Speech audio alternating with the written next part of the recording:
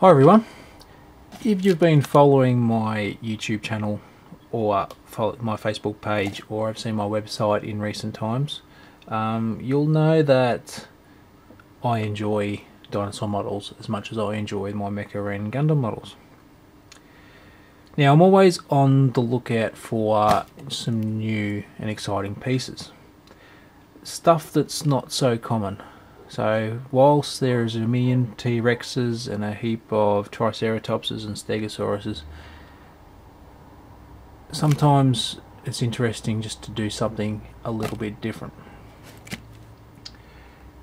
Now I've noticed in the current issue of, well, current as recording, issue 116 of the Prehistoric Times, that there was a review inside for a bust of a Carnotaurus.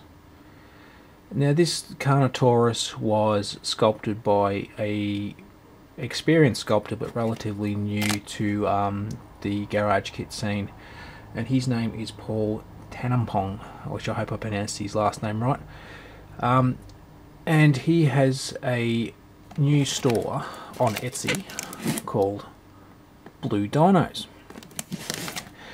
So I looked him up, and he had on his Etsy site the Carnotaurus as a resin bust, a hand-painted red version or a hand-painted green version.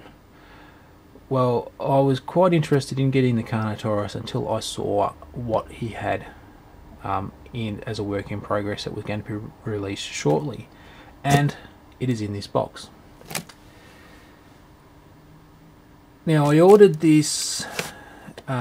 It took about 10 days to arrive from California in the United States to myself here in Australia. It cost me just over $100 Australian. That was with postage.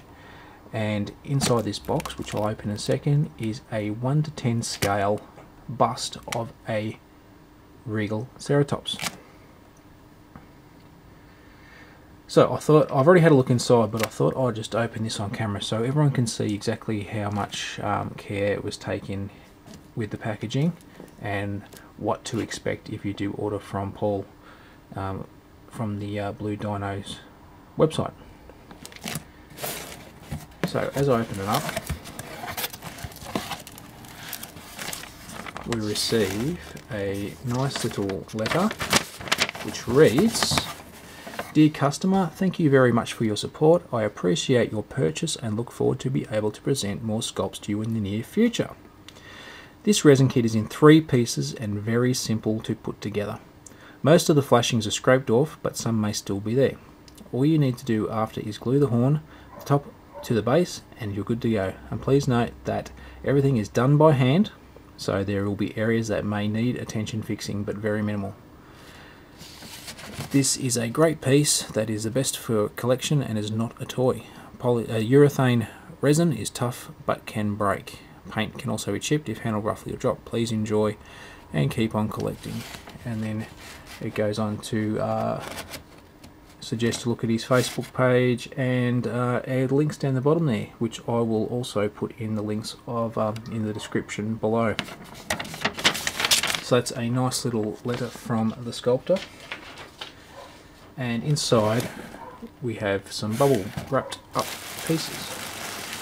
So I'll take out, we have the main piece there. We also have a couple of business cards. We have, that is the base, and the third piece is the horn. So what we'll do first is I'll open up the base and we'll have a look at that.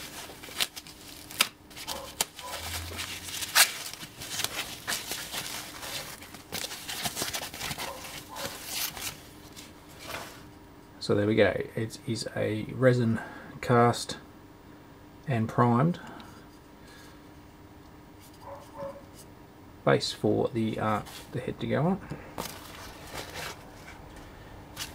Just open up this little package here, which will be the main horn. There is our main horn. which I'm checking out the detail. The detail is very, very nice and crisp and clear. Just a little bit of clean up on that one side there. And finally,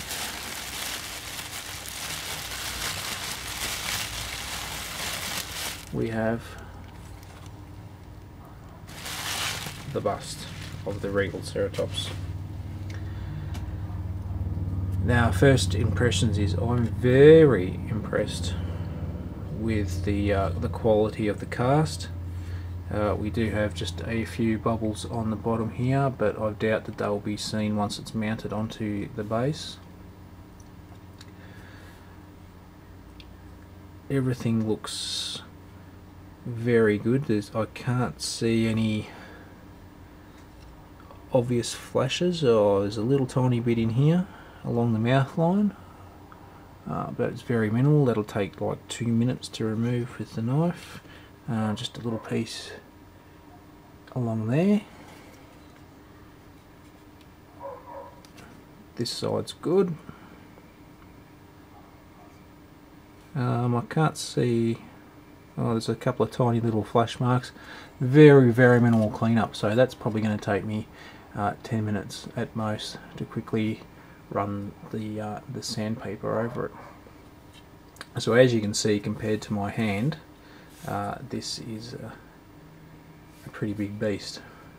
As I said before, it's 1 to 10 scale of the recently discovered Regaliceratops.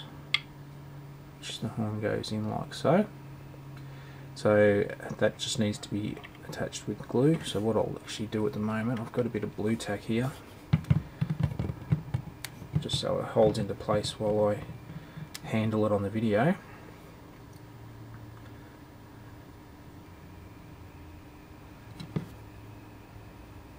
There we go. So that is the Regaliceratops Bust. So I'll just mount it onto our base. As you can see there, you can't actually see those bubbles anymore. So there we go. So you can also buy this. You can buy this in this form. So I'm going to paint this however I like. It comes, as you can see, it's come primed. It's casted in resin, primed, and Paul's taken the time to clean up a lot of the flash. As I showed, there is a couple minimal points, but it is very, very quick and easy to remove. He also does have other versions of pre-painted that he'll actually paint himself. So everything he does, it is done by hand. So he sculpted it. He actually casts it in his studio, and he will prime and clean it up and send it to you if you wish.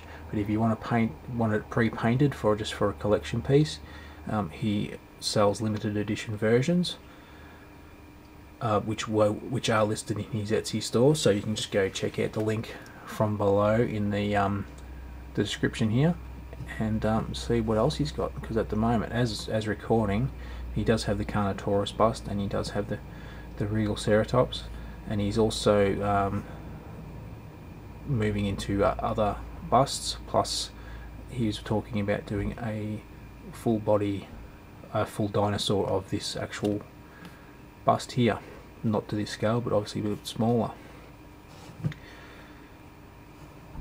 So yeah, in conclusion, this is a pretty awesome and different dinosaur model, and it's definitely something I'm really looking forward to painting and displaying in my display case. So thank you very much for watching. Check out the links below for the Blue Dinos web store and Facebook page, etc. And please support this artist by buying his awesome products.